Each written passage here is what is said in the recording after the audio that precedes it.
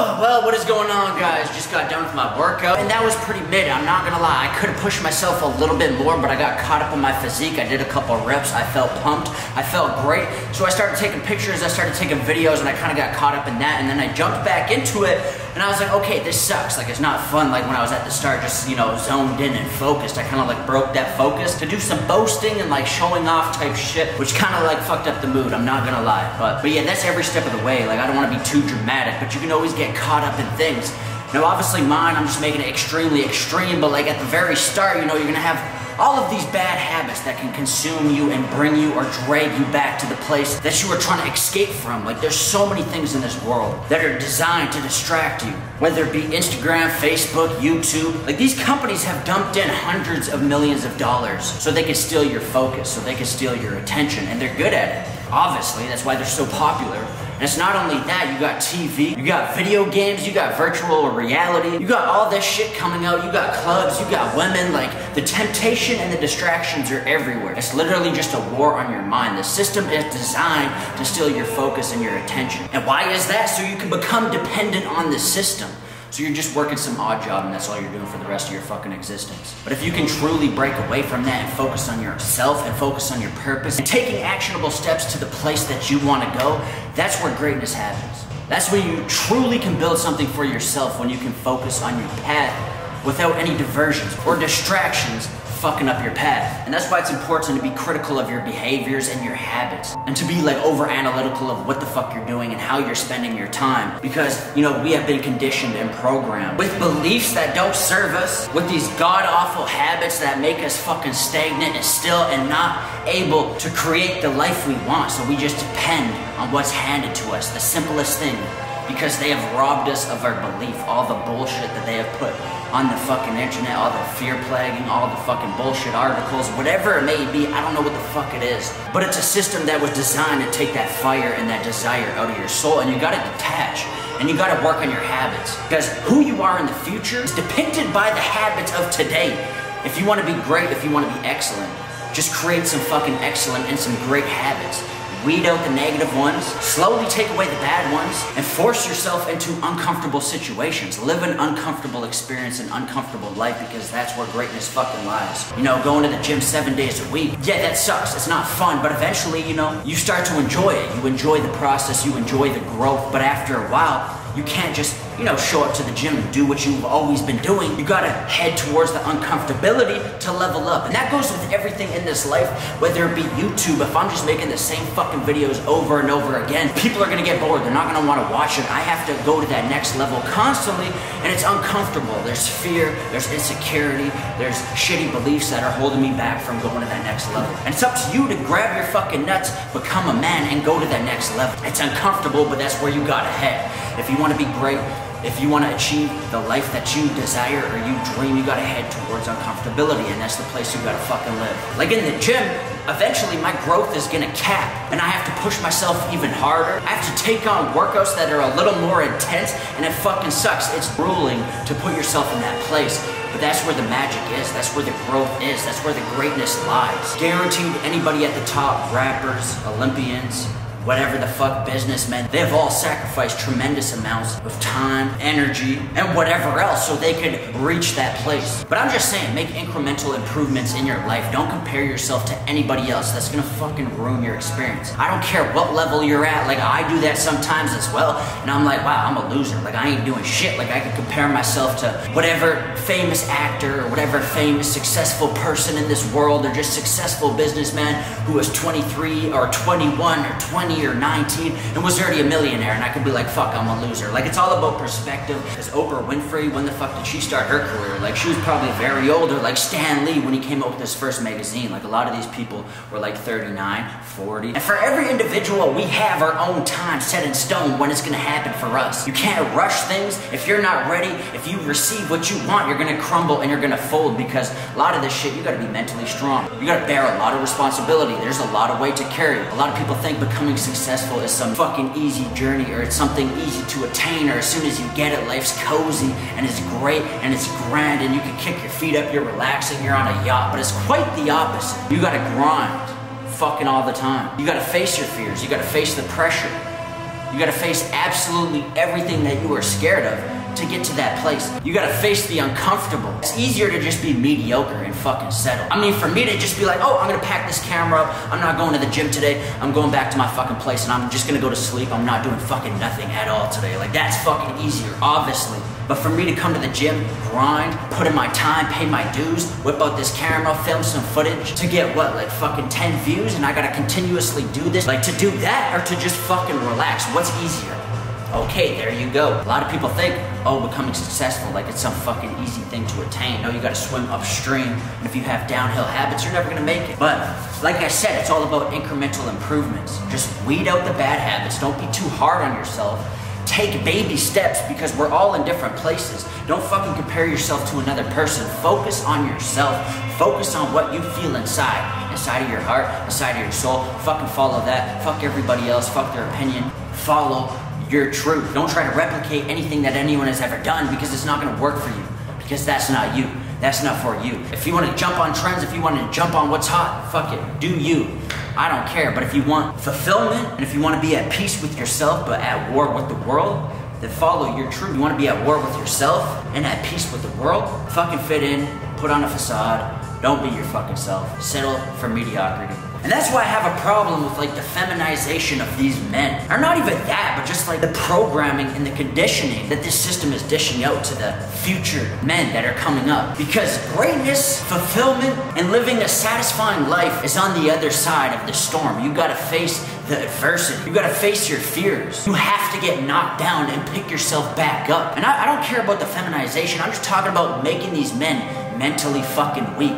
Telling them everything's gotta be all peaches and cream, the world's gotta be sunshine and rainbows. Like, that's the last thing you fucking wanna do.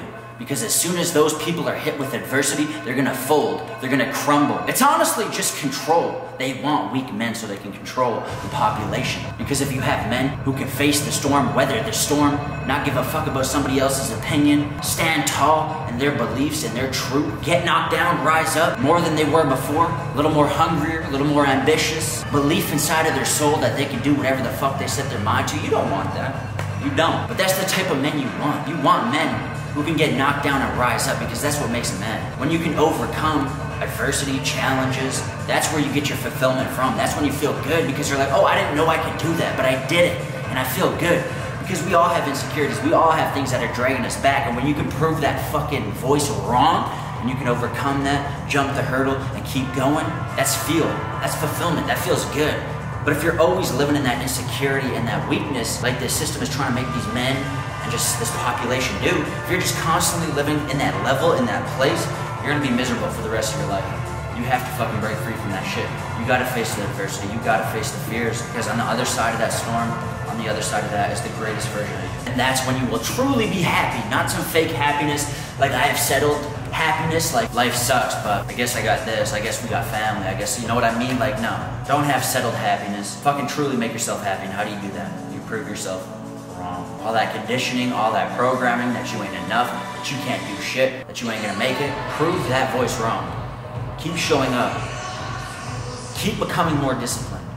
Keep weeding out the bad habits. Trust me, giving your energy to the system or giving your energy to these cheap thrills and these fucking easy temptations is not gonna bring you fulfillment.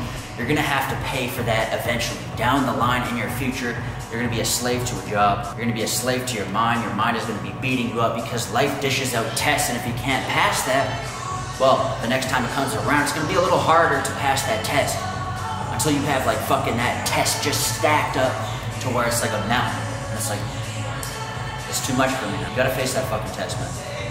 Whatever that may be, it could be a fear, but trust me, keep showing up. Like going to the gym 7 days a week, I know it's hard.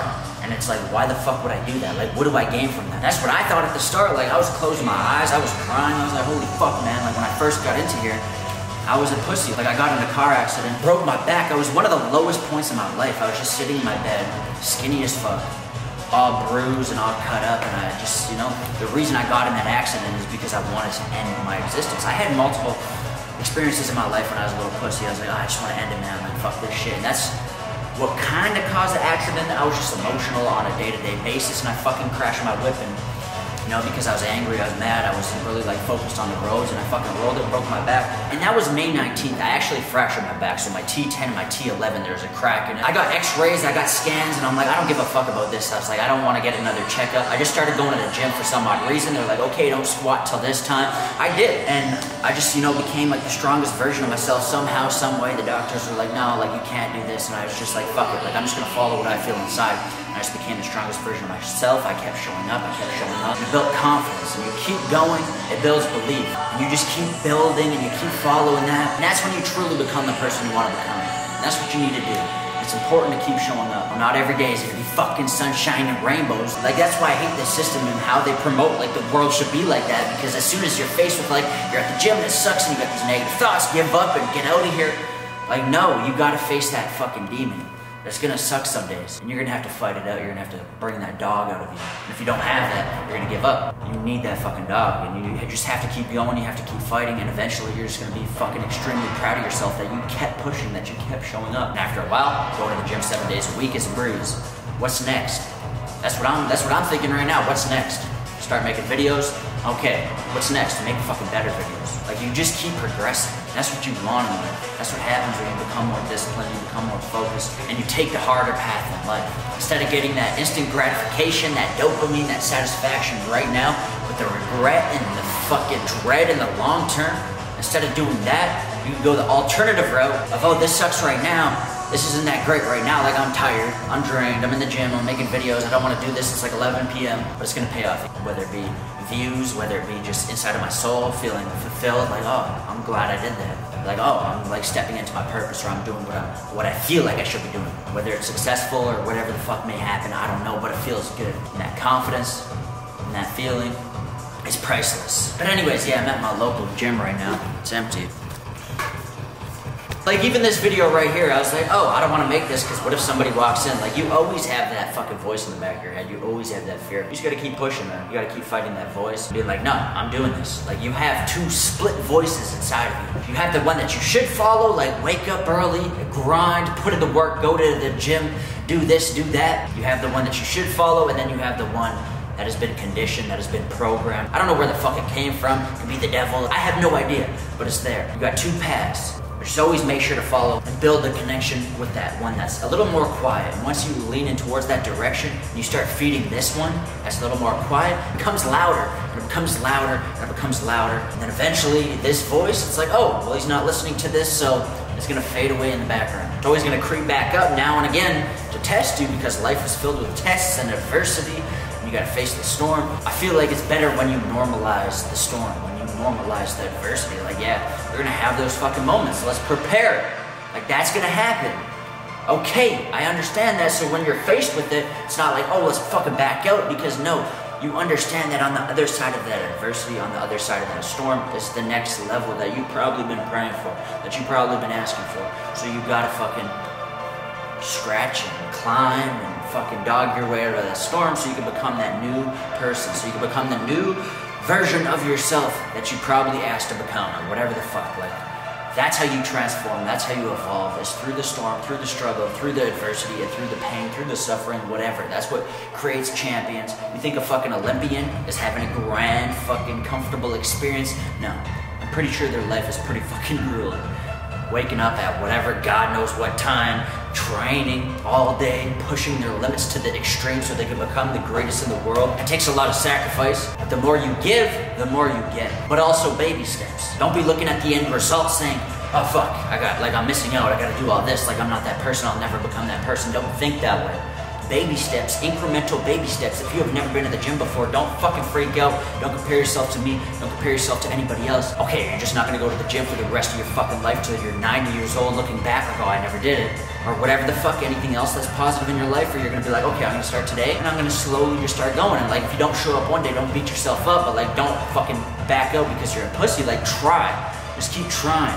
Keep trying to push your life in that positive direction. That's the thing, like, a lot of people don't see the bigger picture. They don't have that belief. They're like, why should I go to the gym? Like, what's the outcome? The outcome is confidence. The outcome is belief.